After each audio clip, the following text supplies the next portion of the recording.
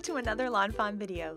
Today we're introducing our brand new paper collection, Knit Picky Fall. I love this collection so much, so let's go ahead and check it out. So first up, we're going to check out the 12 by 12 papers. And this whole collection was inspired by knitting and knit textures. So here you'll see our crew neck sweater paper. It's absolutely beautiful with those multicolored leaves. And then on the back, we have a tone on tone in a beautiful turquoise. Here is our cozy cardigan paper, and I love this orange argyle so much. And then on the back, you'll see that we have this great knit texture that it almost looks like you're looking at knitting on the piece of paper. This is the knee-high socks paper, and I love this green so much because it makes the perfect grass on cards. Next up, we have our table runner paper, and I love this so much. It's just like quintessential fall colors. And then on the back, we have this awesome tone-on-tone turquoise. Next up, we have our leg warmers paper in this beautiful pink. It's a great way to add a little unexpected color into your fall projects. That pink just makes me smile. And then last but not least, we have sweater vest in this awesome brown, which is a classic, beautiful fall color. And on the back, we have that great knit texture too.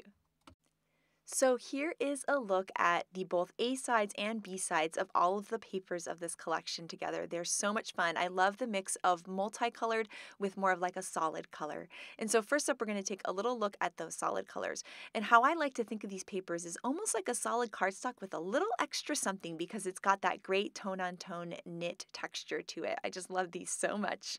And then here is a look at those A sides that have the fun multicolors. And so you can see that mixing and matching these is just awesome. You can take one of the solids and mix it with one of the multicolors, and it just turns out to be the most fun, cute cards. Next up, we're going to take a look at the 6x6 pad. And I love this pad because it has the same patterns, but they've all been reduced by about 50%. So they're smaller for smaller projects like cards and mini albums and things like that. So here you can see those beautiful colors and those great multi-knit patterns that are just awesome. And what I love about the 6x6 pad is it has 3 of each of the papers. So there's 36 sheets total. So that means that you don't have to hoard because you're going to have 3 of each so that you can make plenty of projects. So here you can see that the pattern kind of there repeats there 3 times, so you get 3 of that awesome little multicolored leaf and all of the other papers too. And here is a look comparing the 6x6 to the 12x12 so you can see the differences in scale. I just use one or the other depending on what my project needs, so I love mixing and matching these. So now it's time to make a card with this awesome paper collection, and we're going to be recreating a gorgeous card by Letitia today, so thank you so much, Letitia.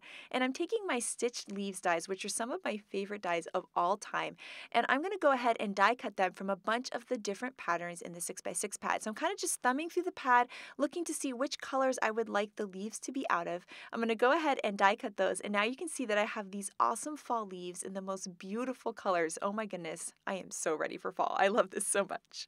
So here I am taking a standard size card base at 5.5 by 4.25. I'm just going to score that there with my bone folder and fold that cardstock down.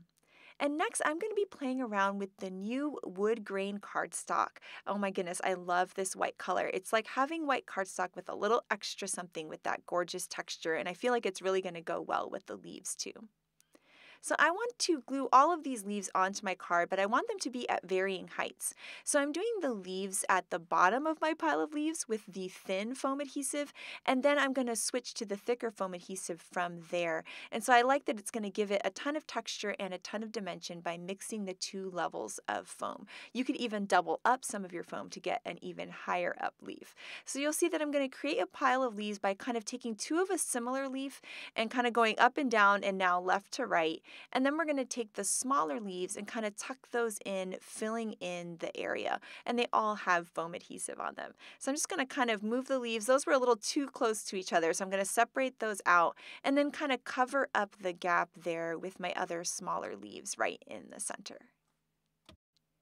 Now that I have the cutest pile of leaves ever, I'm going to take out my Pick of the Patch stamp set, and I'm going to use the Happy Fall sentiment from this, and I'm going to stamp that out in some walnut ink.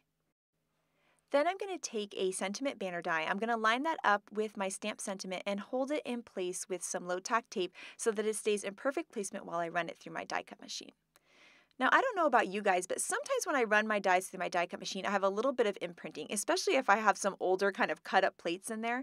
So here you'll see I have a little bit of imprinting right up there on that banner die. So I'm going to take the new bone folder, it's made out of Teflon, and I'm just going to burnish those edges there, and you'll see that that imprinting is all gone. So I'm just burnishing that right out, and now I have a nice and perfect die cut. Now, Letitia had done this really cool thing where she actually cut the end of her banner at an angle, and I thought it was the cutest little idea. It just adds that extra something to the card. So I'm going to cut at an angle with my scissors just like that. Then I'll add some foam tape to my banner and layer that on top of my leaves. And now my card is all done. Oh my goodness, I love that wood grain texture on the card base with the colorful fall leaves. It makes me ready just for like a pumpkin spice latte or something.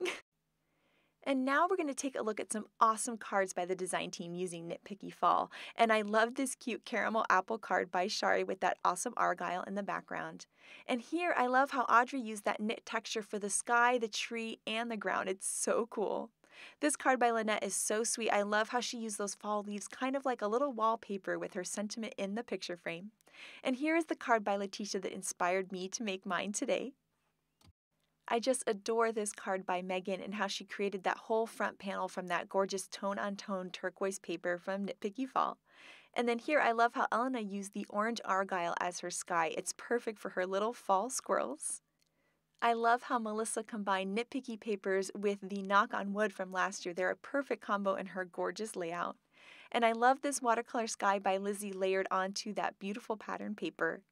And then here I love how Shari combined all of those colors together to make such an adorable fall reveal wheel card. And then here Kay created an awesome scallop treat box using the Nitpicky Fall. I think it looks so cool for Halloween. I also adore this card by Kay using the double slider combining a ton of the Nitpicky Fall papers. And this layout by Melissa is so beautiful. I love how she cut the pictures from the apples and layered the squares of pattern paper together. So I cannot wait to see what you guys create with Nitpicky Fall, so make sure to share it with us. Thank you so much for watching today and have an absolutely amazing day. Bye!